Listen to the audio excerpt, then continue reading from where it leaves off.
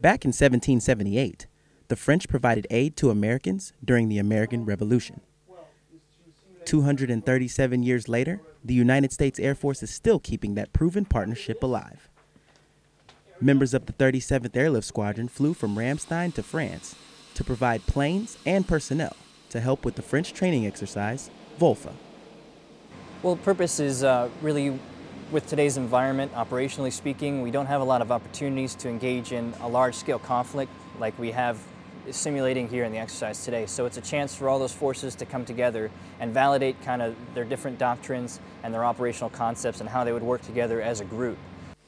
Wigfall is a multi-annual exercise that focuses on testing entry forces in a high level of electronic warfare.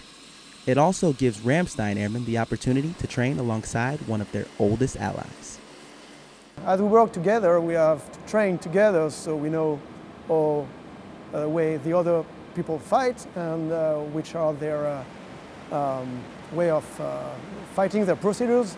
And by training together, we will be ready to go on mission together more quickly. Wigfall and similar training events allow us to hone our skills, strengthen our partnerships, and ensure we remain forward, ready, now. Air Force Staff Sergeant Marvin Wigfall, Ramstein Air Base, Germany.